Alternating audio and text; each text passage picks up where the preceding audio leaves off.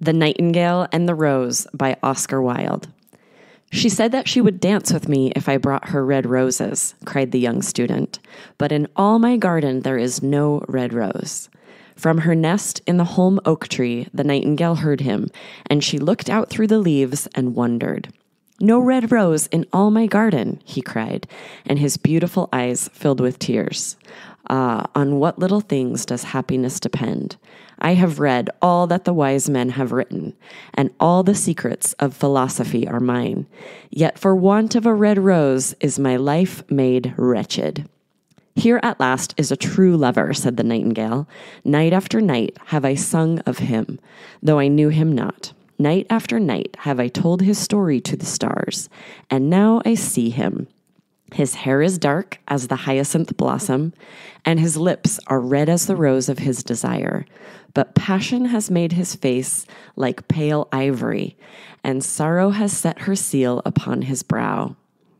The prince gives a ball tomorrow night, murmured the young student, and my love will be of the company.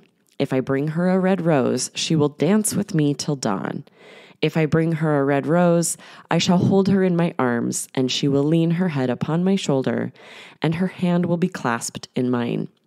But there is no red rose in my garden, so I shall sit lonely, and she will pass me by. She will have no heed of me, and my heart will break. Here indeed is the true lover, said the nightingale. What I sing of, he suffers. What is joy to me, to him is pain. Surely love is a wonderful thing. It is more precious than emeralds and dearer than fine opals. Pearls and pomegranates cannot buy it, nor is it set forth in the marketplace. It may not be purchased of the merchants, nor can it be weighed out in the balance for gold. The musicians will sit in their gallery, said the young student, and play upon their stringed instruments, and my love will dance to the sound of the harp and the violin. She will dance so lightly that her feet will not touch the floor, and the courtiers in their gay dresses will throng round her.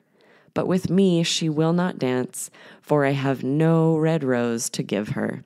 And he flung himself down on the grass and buried his face in his hands and wept.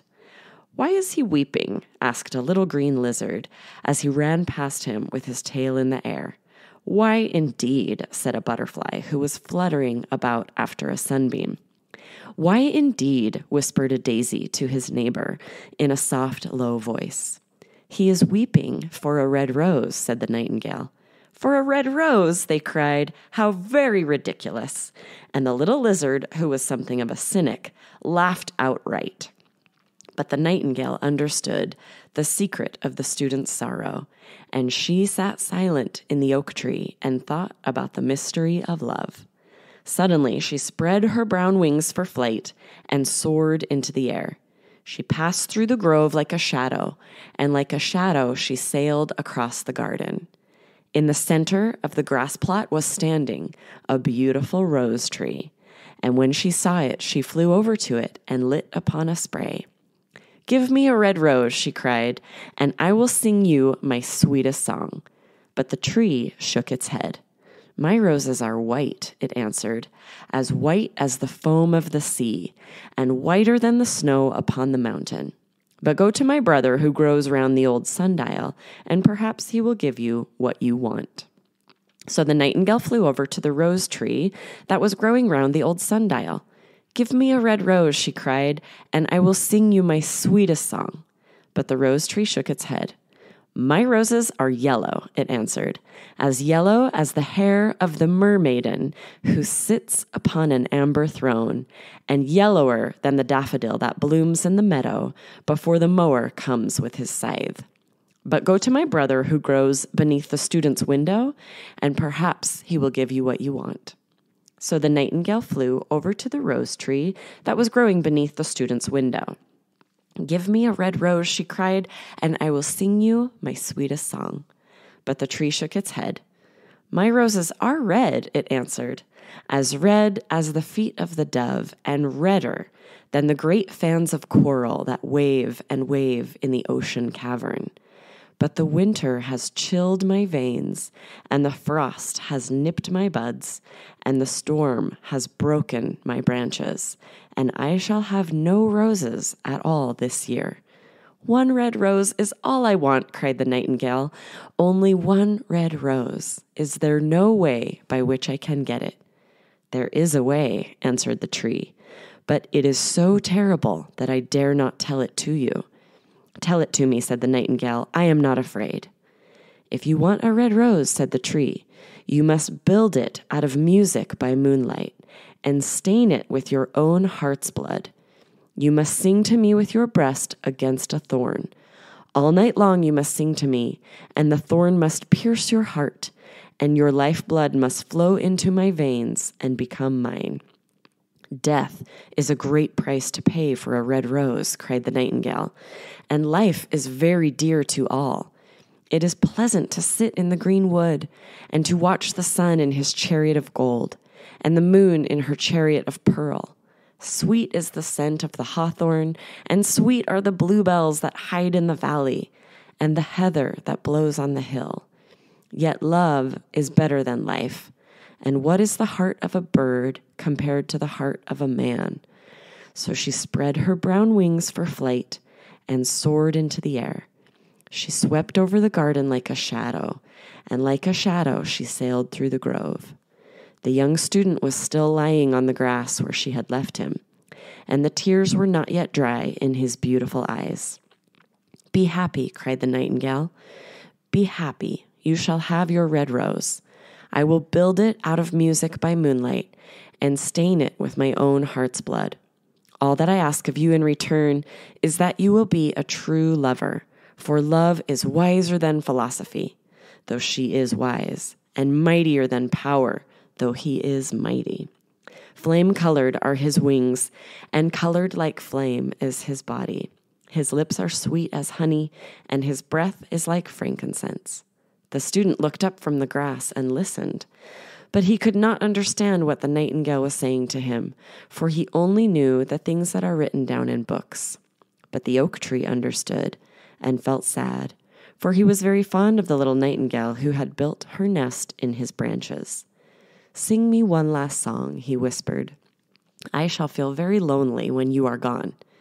So the nightingale sang to the oak tree, and her voice was like water bubbling from a silver jar. When she had finished her song, the student got up and pulled a notebook and a lead pencil out of his pocket. She has form, he said to himself, as he walked away through the grove, that cannot be denied to her. But has she got feeling? I am afraid not. In fact, she is like most artists. She is all style, without any sincerity. She would not sacrifice herself for others. She thinks merely of music, and everybody knows that the arts are selfish. Still, it must be admitted that she has some beautiful notes in her voice. What a pity it is that they do not mean anything or do any practical good. And he went into his room and lay down on his little pallet bed and began to think of his love, and after a time he fell asleep. And when the moon shone in the heavens, the nightingale flew to the rose tree and set her breast against the thorn. All night long she sang with her breast against the thorn, and the cold crystal moon leaned down and listened. All night long she sang, and the thorn went deeper and deeper into her breast, and her lifeblood ebbed away from her. She sang first of the birth of love in the heart of a boy and a girl, and on the topmost spray of the rose tree there blossomed a marvelous rose, petal following petal, as song followed song. Pale was it at first, as the mist that hangs over the river, pale as the feet of the morning, and silver as the wings of the dawn, as the shadow of a rose in a mirror of silver, as the shadow of a rose in a water pool. So was the rose that blossomed on the topmost spray of the tree. But the tree cried to the nightingale to press closer against the thorn. Press closer, little nightingale, cried the tree, or the day will come before the rose is finished. So the nightingale pressed closer against the thorn, and louder grew her song, For she sang of the birth of passion in the soul of a man and a maid. And a delicate flush of pink came into the leaves of the rose, like the flush in the face of the bridegroom when he kisses the lips of the bride. But the thorn had not yet reached her heart, so the rose's heart remained white. For only a nightingale's heartblood can crimson the heart of a rose. And the tree cried to the nightingale to press closer against the thorn. "Press closer, little nightingale," cried the tree, "or the day will come before the rose is finished." So the nightingale pressed closer against the thorn, and the thorn touched her heart, and a fierce pang of pain shot through her. Bitter, bitter was the pain, and wilder grew her song, for she sang of the love that is perfected by death, of the love that dies not in the tomb. And the marvelous rose became crimson, like the rose of the eastern sky. Crimson was the girdle of petals, and crimson as a ruby was the heart. But the nightingale's voice grew fainter, and her little wings began to beat, and a film came over her eyes. Fainter and fainter grew her song, and she felt something choking her in her throat. Then she gave one last burst of music. The white moon heard it, and she forgot the dawn, and lingered on in the sky. The red rose heard it, and it trembled all over with ecstasy and opened its petals to the cold morning air. Echo bore it to her purple cavern in the hills and woke the sleeping shepherds from their dreams. It floated through the reeds of the river, and they carried its message to the sea. "Look, look," cried the tree, "the rose is finished now." But the nightingale made no answer, for she was lying dead in the long grass with the thorn in her heart. And at noon the student opened his window and looked out. "Why, what a wonderful piece of luck," he cried. "Here is a red rose. I have never seen any rose like it in all my life.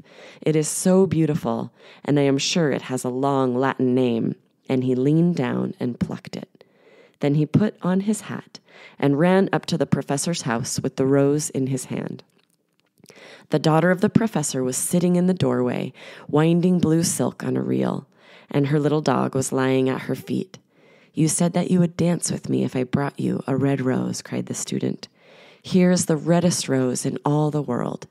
You will wear it tonight next your heart, and as we dance together, it will tell you how I love you." But the girl frowned. "I am afraid it will not go with my dress," she answered. "And besides, the chamberlain's nephew has sent me some real jewels, and everybody knows that jewels cost far more than flowers." "Well, upon my word, you are very ungrateful," said the student angrily, and he threw the rose into the street, where it fell into the gutter, and a cartwheel went over it. "Ungrateful," said the girl. "I tell you what, you are very rude, and after all, who are you? Only a student. Why, I don't believe you have even got silver buckles to your shoes, as the chamberlain's nephew has." And she got up from her chair and went into the house. "What a silly thing love is," said the student as he walked away. "It is not half as useful as logic, for it does not prove anything, and it always telling one of things that are not going to happen, and making one believe things that are not true. In fact, it is quite unpractical, and as in this age to be practical is everything. I shall go back to philosophy and study metaphysics." So he returned to his room and pulled out a great dusty book and began to read.